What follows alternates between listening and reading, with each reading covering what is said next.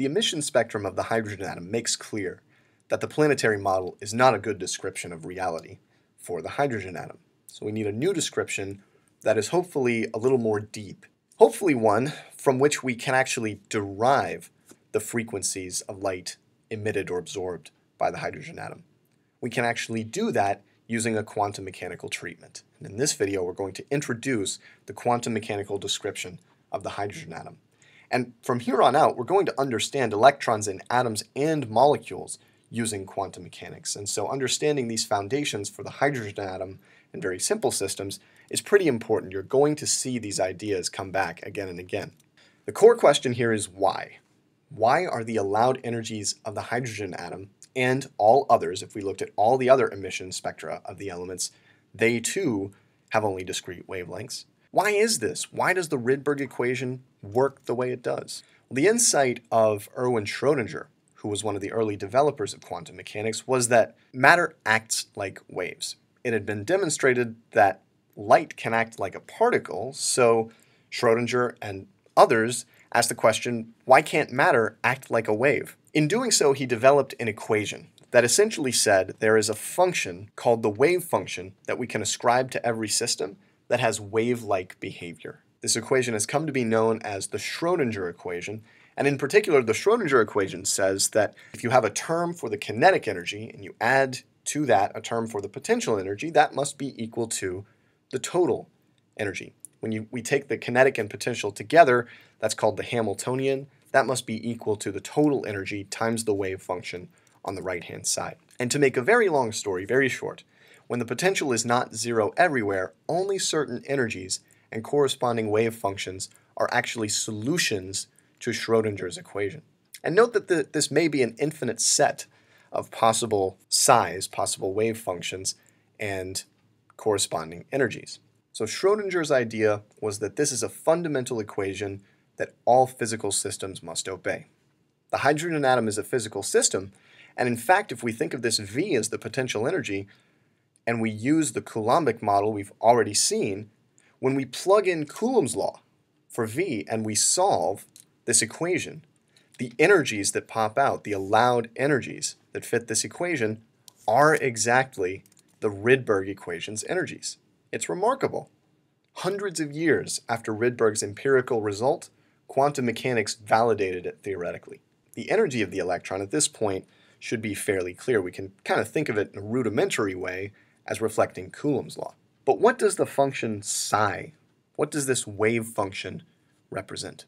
What it does not represent is the position of the electron in space. That would correspond to a classical treatment, right? Classical physics was interested in understanding how the position of a particle changes with time, given the potentials and kinetic energy that it's got and all that kinds of things. Quantum mechanics throws that out and says we cannot know the specific position of, for example, an electron in space. Instead, quantum mechanics says we can only know what's called the probability amplitude of the electron over space. We can only know a probability wave for the electron. So electrons behave like waves, essentially, within atoms. It's called a probability amplitude just because the actual probability of finding an electron at a point is equal to the square of the wave function at that point. We can represent that mathematically like this. P is equal to psi squared. But in a very fundamental way, the larger psi is, the higher is the probability of finding an electron at that point in space. And psi is a function of x, y, and z. It varies over space. I know what you might be thinking. All right, why don't you go ahead and tell me? We already know what the energies look like from Rydberg's equation. What do the corresponding psi's look like? We'll get there, but we have to have a little bit more background information first about the nature of these psi's. To do that, we need to expand on this idea of quantum numbers. So we've already seen one, the principal quantum number. Remember that the principal quantum number was that in value for the electron and the hydrogen atom, and n equals 1 had the lowest energy, n equals 2 was both farther from the nucleus and at a higher energy. And as we went up, actually, if you think about the way the Rydberg equation works, these energy levels get closer and closer and closer together, asymptotically approaching zero, in fact, just like what we'd expect from Coulomb's law. Within each of these energy levels, there are actually multiple wave functions that fit the Schrodinger equation. So for example, if we call this energy E2 up here at n equals 2, we might have psi2 1, psi2 2, and psi2 3, just to use a very basic index that all fit the Schrodinger equation. And these allowed wave functions themselves fit patterns that are reflected by other quantum numbers. So psi we can think of as a function of multiple quantum numbers other than just n. There are three more that are important for electrons in atoms. There's the orbital quantum number L, the magnetic quantum number m sub L, and the spin quantum number s or m sub s. And the quantum numbers are the parameters that we plug in to define, this should say, psi. Like we said, at a given energy level for a given n value, we might have multiple psis that fit the Schrodinger equation with different values, for example, for L, or different values for m sub L or s. Quantum numbers kind of define the address of the electrons, right? So we can think of, for example, the principal quantum number n as defining the city we live in, say the city of Atlanta. The orbital quantum number is like the neighborhood, it's a little more specific. The magnetic quantum number is a street within the neighborhood, and the spin quantum number is, say, the particular house within that street, within that neighborhood, within that city. And just like addresses, there are certain rules that quantum numbers must follow, right? If we fix our city as Atlanta, then we can only choose neighborhoods that are in Atlanta. We can only choose streets that are in those neighborhoods, and so on and so forth. There are rules for the quantum numbers, and here they are. As we've seen, n must be an integer greater than 0, 1, 2, 3, etc. One thing I want to impress on you is that this goes on to positive infinity. So n can take on any positive integer value. But once we've decided on a value for n, L must be less than n. So for example, if we decide on n equals 2, the only allowed values for L are 0 and 1. Once we've chosen a value for L, say L equals 1, m sub L's absolute value must be less than or equal to L. In mathematical form, m sub L's absolute value must be less than or equal to L. So for example, when L equals 1, m sub L can only be -1, 0, or 1. And all of these can only be integers, by the way. The spin quantum number s must be either +1/2 or -1/2. Pretty straightforward. Now what you might have noticed about this quantum number model is that it almost in a way defines shells that can contain electrons.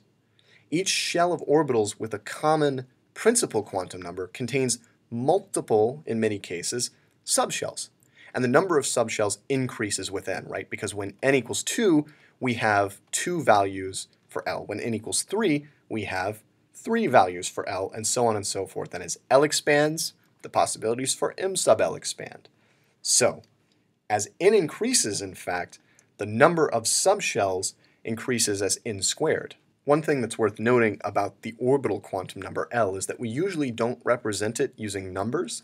For historical reasons, it's usually represented using letters. So L equals 0 is S, L equals 1 is P, L equals 2 is D, and L equals 3 is F. And these are the 4 most common for chemistry. Actually, now that we're filling in the bottom rows on the front tiers of the periodic table, we're starting to get into L equals 4, which is a very interesting sort of frontier kind of area. But for our purposes, we don't need to worry about L beyond 3. So remember, we saw before that as n, the principal quantum number, increases, the energies of the electron increase. N equals 1, n equals 2, n equals 3. As we add the subshells into the mix, we see that different psis can correspond to the same principal quantum number, to the same energy level. For the n equals 1 level, well, the only possibility is L equals 0, S. Right? And so the only possible energy level is 1s. At n equals 2, we get the 2s as well as the 3 2p orbitals, +1, 0, and -1 for m sub L, right? Within each of these levels, also, we can have a spin up electron and a spin down electron. And so we can fill these levels with electrons like so. You'll see orbital energy diagrams like this a lot. And actually, in one of the videos of this section, we're going to take a look at the orbital as a concept so that you can really understand what are the essential pieces of every orbital. What should you look for when it becomes apparent that orbitals are relevant to a problem or a situation?